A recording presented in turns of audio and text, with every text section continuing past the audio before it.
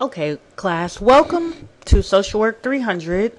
And in this 5-minute video lecture, I'm going to give you a brief overview of the quantitative problem solving method and get into a little bit of what Social Work 300 computer applications for the social sciences is actually all about. Now, you don't need to follow this video in depth and read every single thing right now, because a lot of the material we will review in class. The biggest part of Social Work 300 is really about you, the student, the learner, using your critical thinking skills and problem solving skills and quantitative reasoning skills to figure out a solution to a problem or why things are the way they are. We're going to use a 4-step model, which is a problem solving model, and it basically includes problem definition, defining the problem, data collection, collecting, distributing surveys, questionnaires, data analysis, analyzing the data that you collect from the questionnaires that you distribute, and then communicating your findings to others.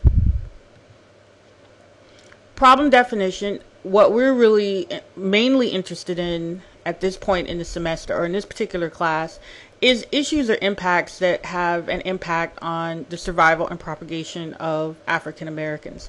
And by the way, all of this information that I'm presenting to you today is in your Social Work 300 workbook. We're going to look at different levels of analysis. If you're not familiar with micro, macro, meso, global levels and which systems that they deal with, then we'll get a little bit more into that into the class. Let me go back a second. Dimensions of functioning looks at why and what forces are affecting the problem in terms of biological, psychological, socio-economic, and other forms of functioning. Amenability to change. This will have you looking at the magnitude, the scope, how widespread is the problem, has the problem changed or varied over time, and are there any differences in the problem in terms of race, sex, age, SES, sexual orientation, or disability.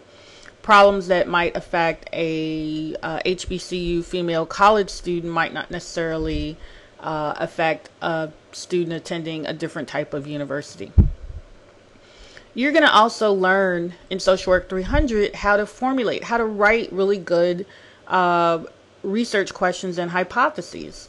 For example, at the Bivariate level, and I know you may not know what that means at this point in time, but it would be looking at, for example, the amount of education a person achieves affects his or her family income. So once again, we're going to review and you're going to learn how to write causal research questions and hypotheses.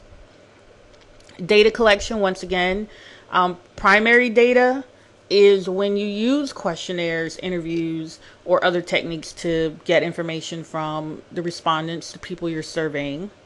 And you're going to learn about how to design, how to construct your questions, how to design your questionnaire, and ethical issues, of course. Secondary data, what we'll look at is from different sources such as census.gov, SPS data files that I have for you, and also sometimes searching the internet you can come up with other data files. We're going to look at how to collect data, information, and most importantly, the validity and reliability of data that you collect. Coding and analysis, we're going to look at SPSS. You're going to learn how to use SPS actually.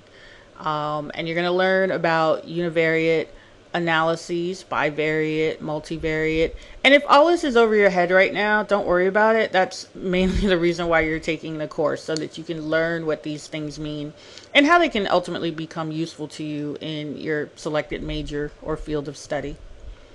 And communicating your findings through tables and graphs, interpreting your findings, being able to present that information to others in charts and graphs, or on websites, or of course on Facebook or discussion boards. So I think you'll enjoy the class. I look forward to working with you, and thank you for being a part of Social Work 300 Computer Applications.